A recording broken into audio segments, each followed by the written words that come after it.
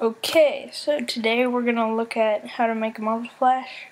We're going to do this in After Effects with my airsoft gun. So let's first find a muzzle flash that we think will go good with this gun. Take in mind it's an M4, so it's going to have the four-cornered one, or the fire's going to be let out the edges around the muzzle. One of these looks good. Yeah, let's get that one. That looks pretty good. Drag it in there. Now let's get it over to the right period of time. Oh, that didn't work. Okay, I'll just drag it over. Okay, now that we have it in, let's scale it up just a little until it looks proportional. You might want to go a little bigger. Matters what type of environment you're in. Now hit W to bring up the rotation tool and rotate it a little bit so it looks like it's parallel to the barrel. Now hit V again to go back to your selection tool. Change the blending mode to screen to make it blend better to the environment. Now hit T and lower the opacity so it looks more like it's in that type of environment. It's not making such of a big impact, so we don't have a hard enough edge. Now as you see, this shot is shot at a 45-degree angle. So we also need one from the front to cope with the one from the side. So, one of these four-corner ones looks good. I kind of like this one. Yeah, let's go this one. Okay.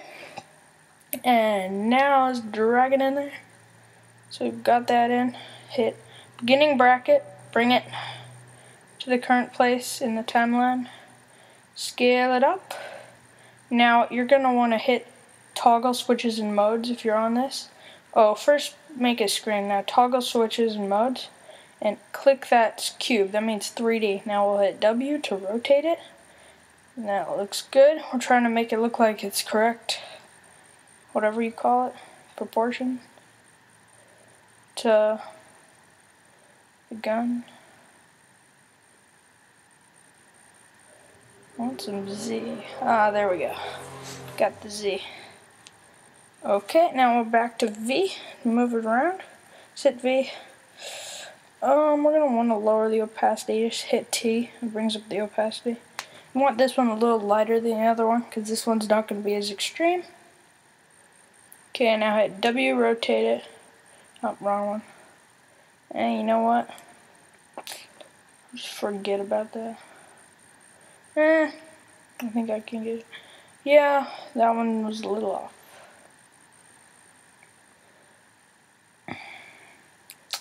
Okay. Looks good. It's pretty good. Could use some touching up.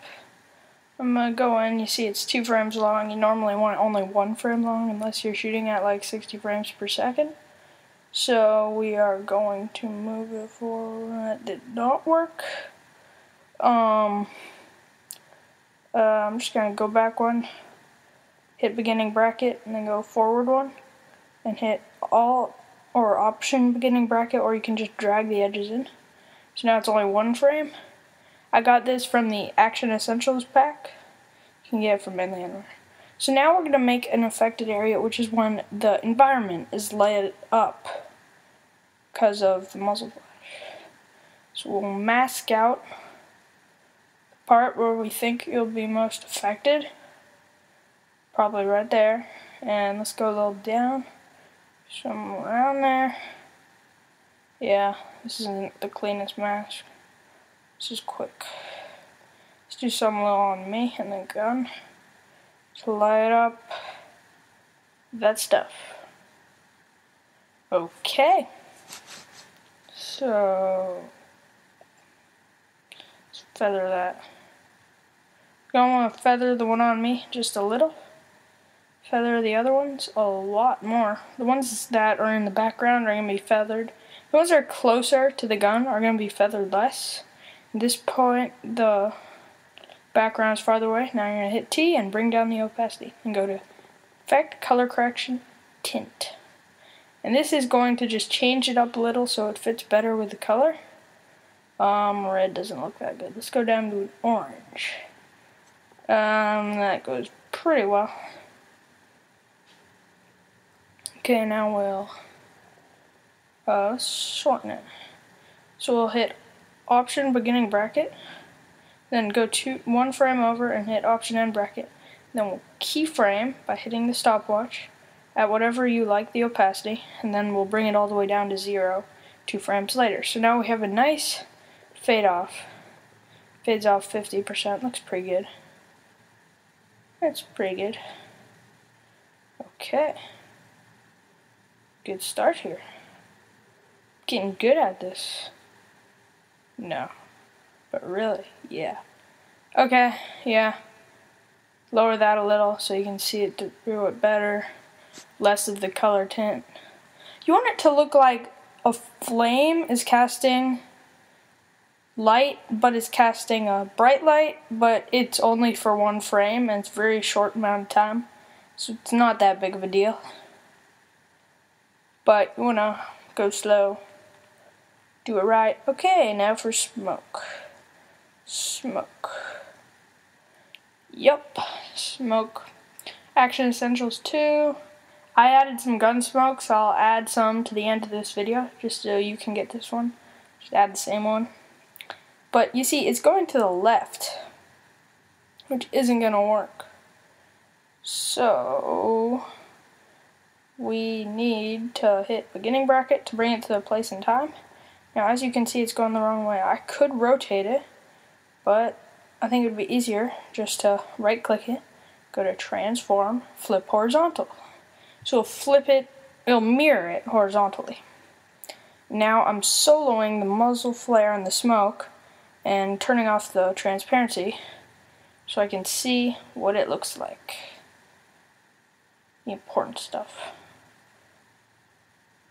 There we go. Scale it up a little so it looks more. You want the smoke really big. You want much bigger than muzzle flash, especially it's from a side angle. You can watch some videos of people shooting guns.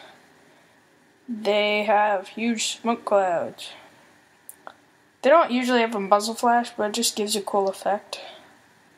They usually do if it's in a dark area or indoor area, but outside you don't really see it much.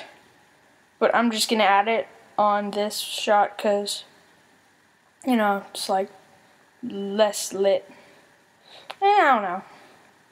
Had the exposure up a while. Yeah, it looks good. Boom, that looks pretty good. Okay, so you can see it. I'll play one more time. That looks good. There, yeah.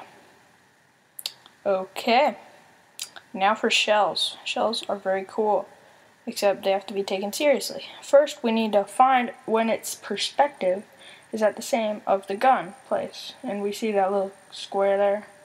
That's where we're gonna put it. I'll hit W, rotate it until it's aligned with the gun, or parallel if you prefer to say that. Doesn't really matter. Now we'll scale it down, hit V, and drag it right over there. That looks about good. Now, when the thing ejects,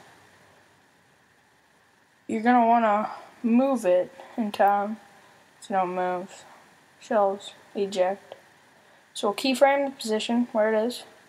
You only want 2 keyframes. It's very important. It's much easier to edit. Go like 3 or 4.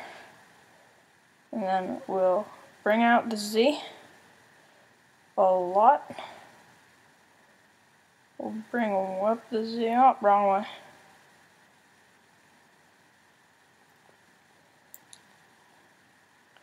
Let's bring up the Z a lot. Ooh, that looks good. And make it off the frame.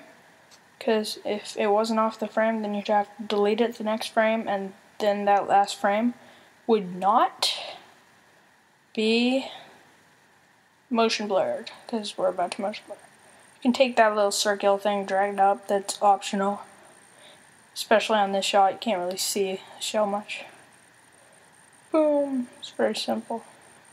Might not want so much, it's a little extreme. That thing, looks pretty good. Okay. So I'm going to bring it down in Z so it looks like it changes a little more, shoots more forward, fits better. It looks kind of extreme. Think about it this way, you want it to look like the bullet is actually the size it is. Okay, now we'll hit the motion blur thing to enable motion blur, and then we'll hit the motion blur for the layer. If that isn't showed up, hit toggle switches and mode. I have both of them on, so yeah, I can't really see it. It's a little slow. But okay. Looks pretty good.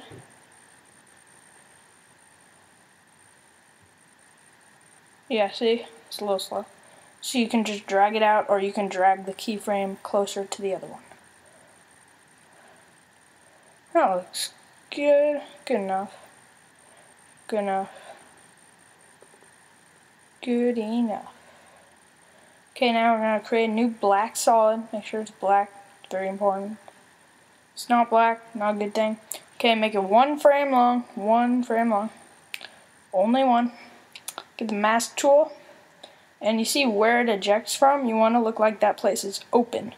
So we'll mask that out. Make it look darker so it looks like it's open. As you can see, looks like it's open. We'll feather it like 1 or 2. Yeah, more like 16. See, it turned down the opacity a little so it doesn't look too extreme. It's very subtle, you don't really see this. Now, we're going to go to muzzle flashes if you have Action Essentials. Get a suppressed muzzle flash. Yep, and once you are in the suppressed, where are they? Okay, there's a suppressed. Let's find one that's very subtle. Looks sort of like a spark. You could also use like couch hits. Some with sparks, you could use sparks. Wow, sparks for sparks. Yep, drag it in. Oh. Whoops, made a shape layer. Smooth that over. Just bring it to the point in time first so we can see it. Yeah. Point in time. Boom. Hit the beginning bracket. Now, drag it in place. It's backwards. And hit W, rotate it around. You could say flip horizontal. Rotating, I'm just more used to it. Make it look like there's a spark when the shell ejects. You want it all sparky and spark. That looks good. Yeah, pretty good. Turn up the opacity of that black because you don't see it as much behind this.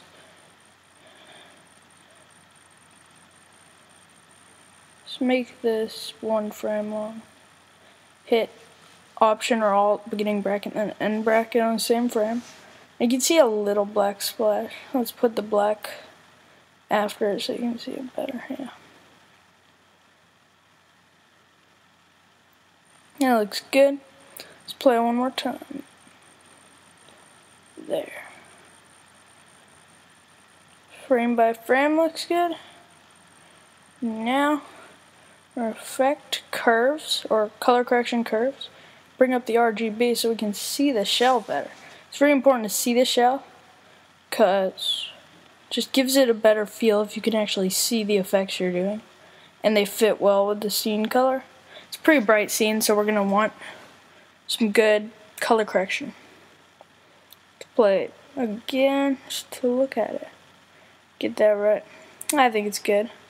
Load it a little more. Now let's do reflections. These are not that big of a deal. They're good to do when there's like you're wearing sunglasses or there's like cars around. So I'm gonna do it very simple. Create a new solid, make it black. Yep. Effect. I'm gonna type in flare. And you could use optical flares, but since not everybody has that, that's another thing by Video Copilot. Just using a normal lens flare. Yeah, not that bright. Have it very subtle.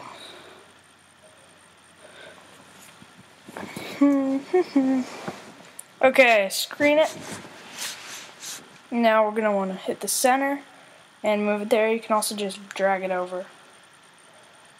Bring it way down until it looks like it's just glowing. That's the whole point. Make it look like there's a glow, like it's just like the Flash. We'll add the glow later.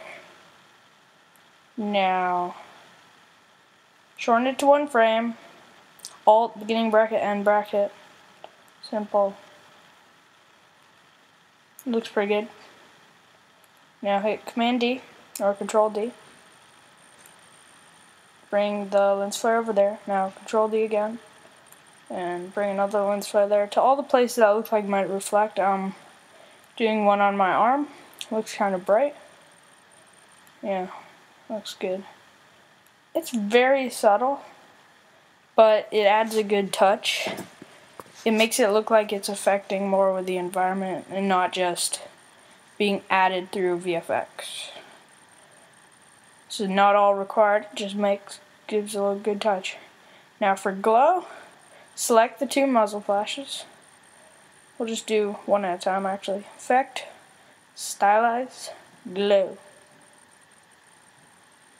Now go to behind and change it to on top because we want the original. We want a good image of the muzzle flash because that's important. Now crank up. Yeah, that's good. Crank up the radius a bunch. Yeah, see? Makes a big difference. Well, makes a little difference. That is a big difference.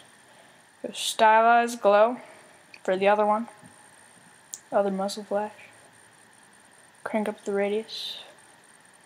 Crank down the threshold. Just play around with it, see what looks best.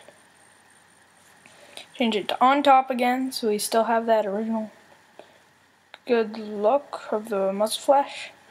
Turn down the opacity again, because I think the glow made it a little bright. Here's the final shot. Okay, ready? Mm-hmm.